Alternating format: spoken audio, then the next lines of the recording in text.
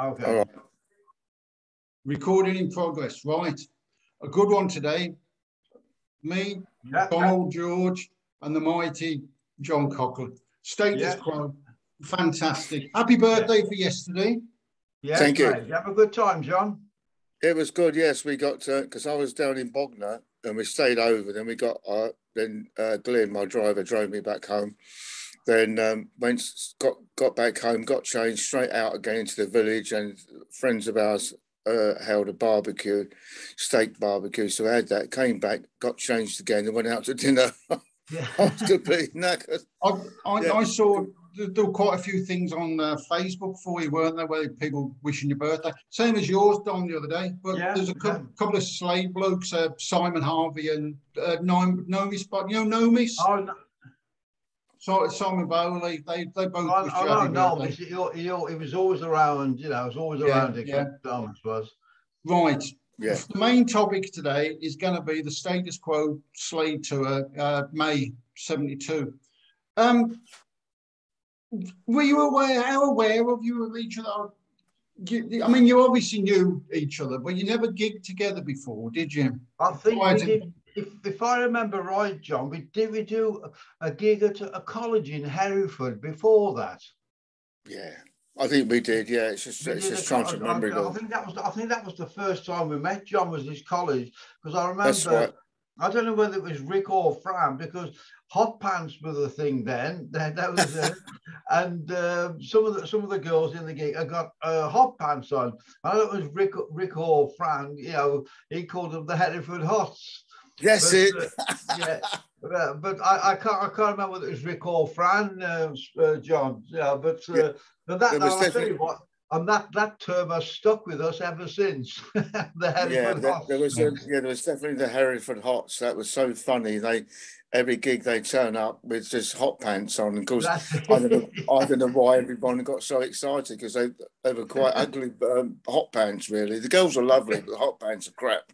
Yeah. But I remember that was the first time we met, John, and then it was Mal. I think it was Mal Bush. I think it's Mal Bush who came up with the idea of us doing that tour together in '72. You know, I think it was Mal Bush who was doing that. It must have been a good thing for you, John, to do it, because you were. I mean, Slade were hitting the things with the charts then. They were going mad. Slade Alive.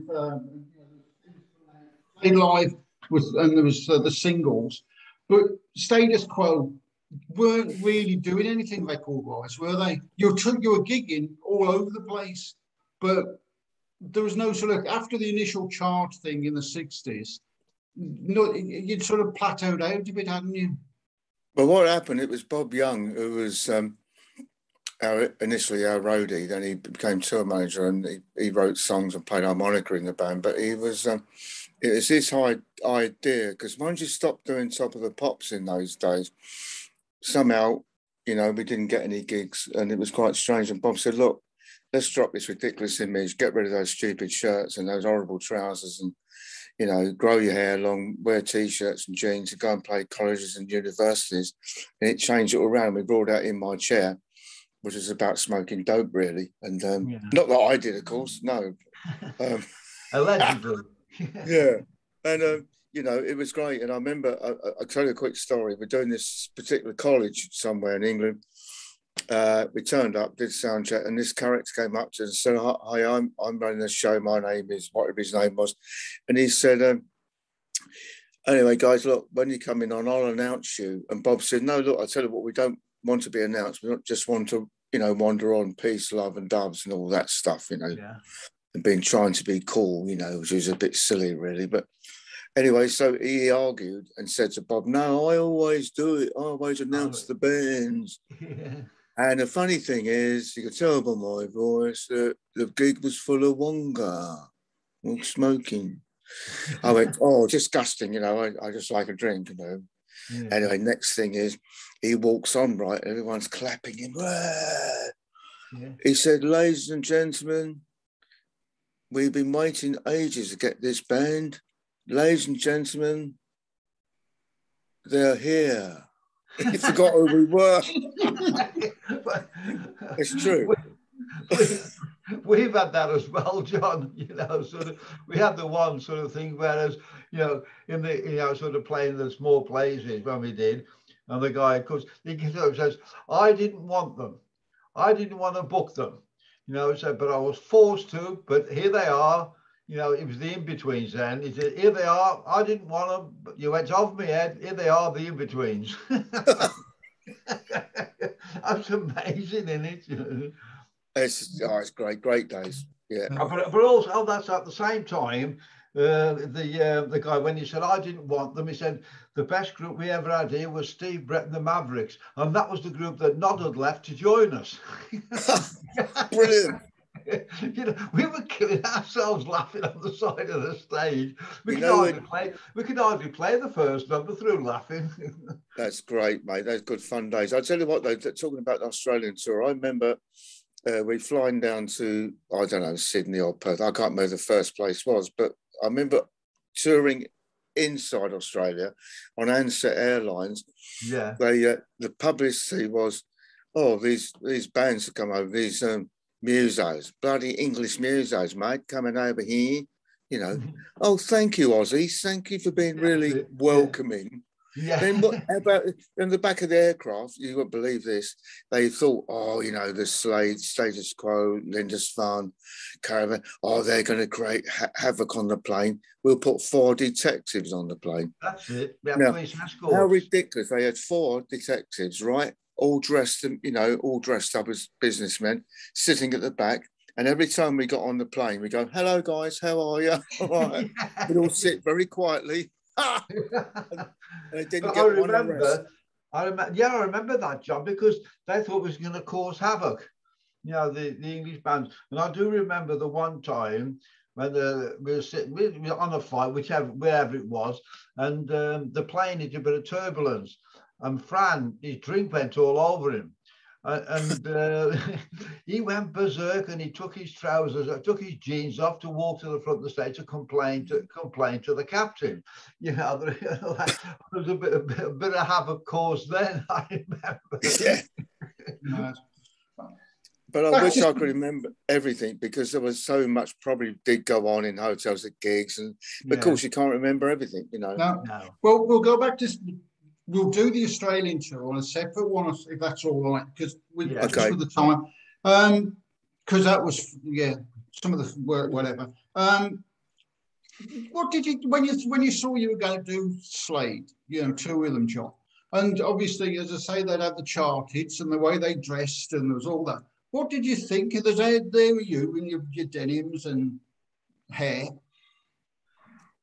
Well, I can't remember what we thought now. We just got on so well. It was really good fun, and we were always having a laugh. And so didn't really, you know, they were doing their thing, we were doing ours. I mean, that's probably the best way to look at it. That's right. I mean, it was a brilliant. I saw you, and it was just brilliant. I mean, you were the support band, and you were hairy. But I went out, and when you released, what was it?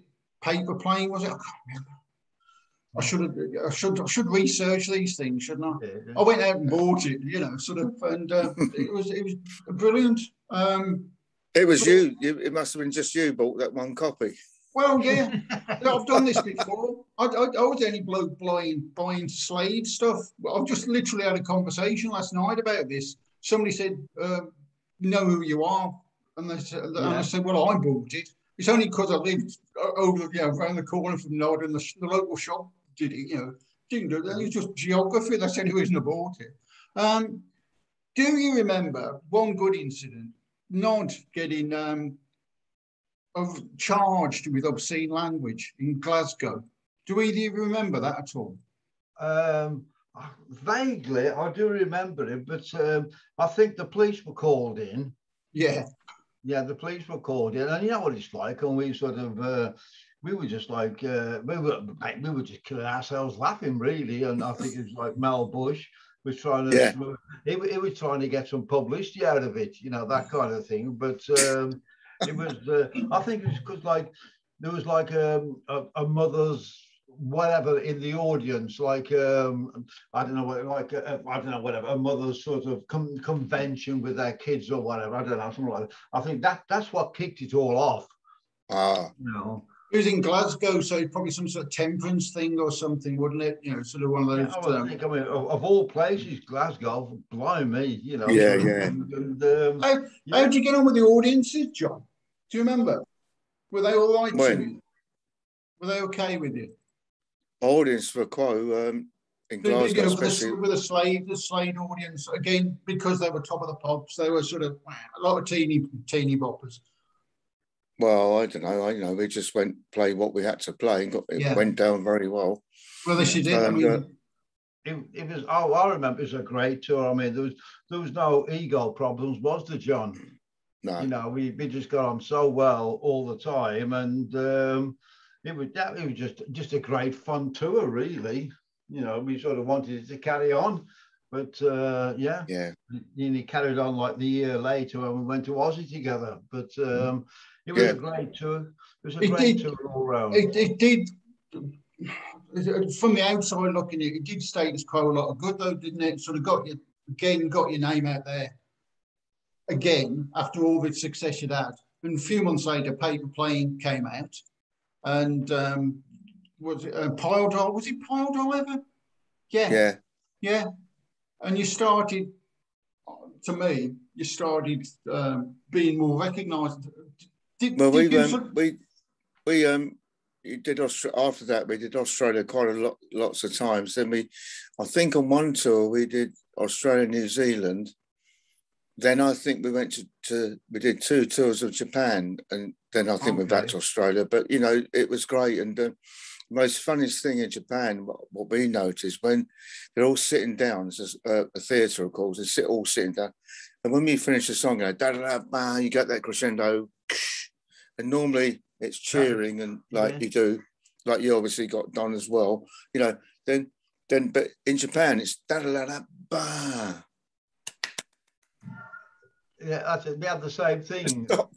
And then we just went straight back into another number quickly because we thought we were trying to get straight back into another number. But I don't know whether you had the same, John, but we had the support band. It was a Japanese Beatles. It was the first time I'd seen a support band, right? Or like a tribute band, rather.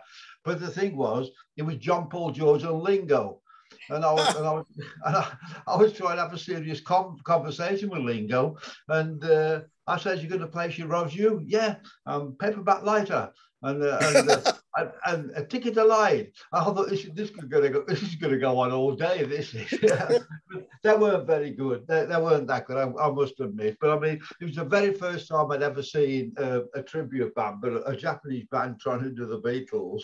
I wish I'd seen that. That sounds great. I mean, for a start, the bass player wasn't even left-handed, and but it was just, but like you say, John, when we finished the song, it was just polite applause and then just nothing, you know, sort of thing. You know, it was it was a strange job. Yeah, sorry. You did the Great Western Festival as well, 2 separate days, didn't you? Do you remember that? Yeah. You remember, John? That was a great festival, that was. I mean, it was a great one for us because we were just getting our things at the top of the Pops band, and we got offered the festival, which we did. And I think the great thing is that the actor Stanley Baker was one of the production people on it. And it was great because Nod brought him on stage. He was watching our set, and Nod brought him on stage for the crowd to sort of, give him a cheer. And Nod started doing the chant like in Zulu, which he was in. He's getting all the crowd to do the chant like the natives in Zulu. I mean, Stanley Baker was killing himself laughing, you know. But, that's been great. Yeah, it was great for us, that festival, because like we were in danger of becoming that top of the Pops band, and it was just a great thing. And I always remember talking about the top of the Pop situation, John. But Rick was always going on. He said, "Don't ever get into that trap. Don't ever get into that trap." He said we did, and it took us years to get out of it. Sort of doing the top of the Pops thing. And later, it was so true what he said. When we realised later, it's like people wouldn't take you seriously. No. I mean, I remember we used to, when we did all those camera rehearsals and the makeup, and then they do that makeup thing which we didn't like. We didn't want that. But then they said, right, you know, you got a couple of hours free now. And I said, can we go upstairs? And they, yeah, do you want to go to the bar for a drink? Oh, you can only go up there with a BBC personnel. You can't go on your. And they take us up there in the lift. Then they just sign us in, and sort of. I mean, most nights we'd be up there after the gig, especially me, after the show. We went all up the bar. The bar was heaving with BBC staff. They're all pissed. Yeah, it's quite funny. Yeah, I mean, I remember we used to go up, and then we'd offer the doorman who was basically trying to stop you going in at first, and just offer him a pint, and it'd be great. And then you see his table full of glasses of beer, you know, that kind of thing. And I remember that was when Ray Davies. We were on the show the one time with Ray Davies, and he thought H was wearing a wig, which he wasn't, right? And he actually grabbed H's hair, Dave Hill's hair. You know, it actually really hurt. He really hurt Dave. Yeah, grabbed his hair because he thought it was a wig. He was trying to pull it off, and it wasn't. And Chaz got Ray Davies by the neck up the wall, ready to stick one on him. Who's going to stick one on him? Because if you remember, I mean, Chaz was pretty big, you know, pretty tall, and it actually frightened Ray Davies, you know, when he got hold of him. But now there's some good things up there at the top of the pops after the show. But like I said, you have to be signed in or blah blah blah. You have to try and blag your way in, sort of thing. And then you just offer the doorman a pint, and then you know you've no problems. We used to drink up. We used to drink up there with Pan's people and all people like that. That's it. They'd all be up there, right? Yeah, it was good fun. Was that the same in the 60s as well? I mean, I know it wasn't Pan's people, but was a bar in this when you were doing the top of pops in the 60s? Well, John would have been there. So John, it was 68. Yeah, 1968 was Pictures of Matchstick Men. Yeah. And that's when we had all those frilly shirts and jackets and all that stuff. But the first Top of the Pops was Manchester. And that's where it was at first. And I remember talking to I was doing an interview with some guy, was it 2 years ago? I can't remember who it was now, but he said, do you remember your first Top of the Pops, John? I said, yeah, it was Manchester. He said, oh, really? I said, yeah, it was in Manchester. I remember it. I can still picture the place. It was a bit of doom and gloom, and it was on a bomb site. He said, oh, I know it well. He said, that's where I live. Yeah. No, that was like before our time, that was, John. And our first Top of the Pops was 71. That was when it was done at Shepherd's Bush then. You know, that's right. The BBC TV centre at Shepherd's Bush. When the same again, the men on the gate were trying to stop you going in. I said, well, we're doing Top of the Pops, you know. Then they had to check, you know, got the phone and call through to, you know, the main part, you know, that kind of thing. It was just a power thing these guys had, you know. But yeah. And they all thought, because, you know, this is quite wrong, but they all think because you're a band, you're in a band, you're going to cause mayhem. But I mean, there are times when, you know, we had to do Top of the Pops in, say, a couple of hours, go to the bar for a drink, go and have something to eat. You know, we want to get probably outrageous after it. You know, people get on with their job and just go and do it. I mean, I reckon this is why when you see Rod Stewart or the Faces were on Top of the Pops, I remember Rod and the band miming, you know, doing your gig and kicking the football around and playing football on the stage. You know, it was great. Good on you guys. You know, probably the producer sitting in his room going mad. You know, I remember the same thing, John. You said about, because the dressing rooms downstairs. There's all the long corridors of dressing rooms downstairs, Chris, and the Faces were playing football in the corridor. You know, sort of kicking the ball, and nobody could walk because they get smacked in the head with the football. But they were playing football in the corridor, in the dressing room corridors downstairs. Well, they're only little blokes, though. So. Yeah, but I remember on the one Top of the Pops, they had a swap around. Kenny Jones was because it was all mime, all playback. Kenny Jones was playing guitar. I think it was Ian McLaglen was on the drums, you know, that kind of thing. Oh, and we tried it once. We tried it once, and they really told us off. They really told us off. You know, well, this is a serious show. It's not meant to be a joke. You know? The famous one, obviously, way in advance of '72, is Margarita Time with Jim on bass. Oh, that's right, yeah. Do you remember that, John? Because I didn't play on that. Alan was in Australia then, and that wasn't Margarita. That wasn't Margarita. Sorry. No, because I didn't play on that. It's the one on Top of the Pops where Jim is playing, he's substituting. Jim's on bass, and then Rick falls all over your drums, John. Oh yeah. But I know it wasn't you then, John. It was the other.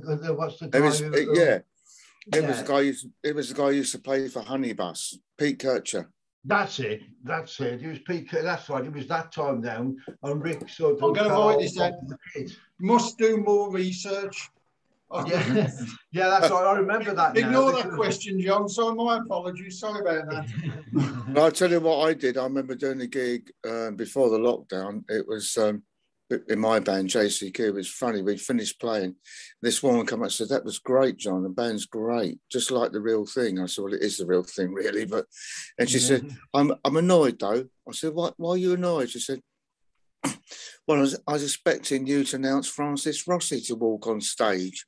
I said, "Hey, why? You know, he's not interested. We're not interested. He wouldn't do it, and we didn't want him to do it. Have no need for him to do it in respect, you know." And she just stormed off, this woman, and really pissed off that she didn't see him walk on stage. I mean, hang on, it's not status quo. Oh God, you know. It's amazing the way these people think, though, isn't it, John? Yeah. And there's no way you could sort of talk them round from it. You know, they think they're right, and that's it. And there's no way you can get around it. There was a guy years ago after we played, and I was still with the band, and he said, "Oh, that was a great show. I enjoyed that, mate." He said, "Can I have an autograph?" I said, "Yeah." I started chatting to him. I said, "What numbers do you like?" He said, all the songs he liked. Then he said, "It was really good, Alan." And I said, I thought you said you'd seen the show. He said, "I did." I said, "Well, if you've been seeing the show, you would have noticed that I was on the drums in the middle of the stage at the back, playing drums, and Alan was stage left, playing bass and doing vocals." Anyway, so I'm signing this thing, right? Say you're about to sign it. And I said, "Look, I'm John Coghlan, right?" "No, you're Alan." "Do you know what I did, Don, to get rid of him? I just signed Alan Lancaster." I know. You can't tell them, can you? You can't tell them. It's amazing, Chris, with these people. They've got something in their head. Well, I had a conversation. Wrong, and there's no way you can sway them. No, I had a conversation a couple of weeks ago who telling me how good Jim was when they came and saw him before lockdown. There was you, Dave, and Jim. Yeah.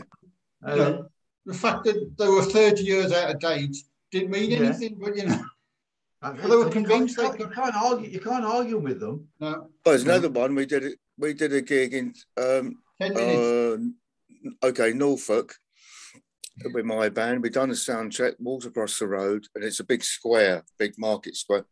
Go to the hotel. There's a guy sitting outside drinking a beer, big beard, loads of barnet, and he said, "Hello, John. How are you?" I said, "Fine, thank you." And he said, "I know a friend of yours." I said, "Who's that then?" "Oh, it's Bob Young." I said, "Bob Young?" "No, Bob Young." He said, "I'm a friend of his." And I thought, yeah, like you are. Yeah, you sure you are. And this guy went on and on and on, talking about things. I said, "No, Bob's harmonica player, right? You know, he's our roadie. He was then tour manager." And he said, "Oh, are you Bob Young?" Me. I know it's amazing, isn't it? And you don't, half the time you don't know how to get out of it. No, that's right. You know, and I said, "That's what I said." Chris, it's weird, it is. Yeah. I said to him, Don, I said, "Are you coming to the gig?" I said, "It's only across the road there." "Oh no, I'm not going to the gig tonight. I'll be sitting here drinking." I thought, everybody convinces themselves that everybody convinces themselves and things and certain things. I had a guy, because I do the research for Don's gigs, and I had a guy I've spoken to convinced that the in-betweens had done this competition at a school and his band had won. 1965 this is. Yeah. So for nearly 50 plus years, he'd gone around telling all his mates and his family that he'd won. He'd beaten the in-betweens who became Slade. He was the best band. And I made him cry by showing him the actual results, and they hadn't won. But for 55 years, he convinced himself that he'd won, and he just cried. It was so fun. But people do, and it's good stuff. Like the same kind of thing, Joe, what you were just saying, John. I had a guy come up to me once saying, you're the drummer of the Slade. Yeah, I'm with the band, yeah. Well, I think you're crap. And that actually say to your face. I mean, there's no sort of. I mean, anybody else will, punch them or something like. It's amazing, I think crap. It's incredible. Right, we've got a couple of minutes left, so we'll bring it on. You're gigging at the weekend, aren't you, John? Up in the Midlands. Yeah, we're doing this. Is it Worcester? Yeah, it's in Redditch. It's in Redditch, and it's a gig for the charity of John Bonham. So, right, I was asked to do that, but I couldn't get there. That's right. Yeah, there was lots of disorganisation, and you wouldn't believe this. I had about another 3 bands on, which this agent I know's pulled them out because what we're doing, they set up. Each band's got 15 minutes to change over. That's not long enough for anybody. No. You couldn't even. I know they've done it. They changed it. It's actually Clearwater, another band, and then my band. I think we're on at 10:30. I can't remember now. But you think, well, most people can organise these things properly, and but too many bands on a short space of time, basically. Yeah, that's what it is. Yeah. Well, if people, I'll do the official. If people go to your site, they'll see the dates and the times, and they'll see all your other gigs as well. I'll put a link onto your site, John, so people can look, and we'll do it. I'll call it a halt to this. We'll have the little lady saying we've finished recording, and it'll give us about 5 minutes to say, you can tell me that I did rubbish research or something like that. Yeah. Thank you very much, John. Thank you very much, John. Good. Much appreciated. No problem. So if you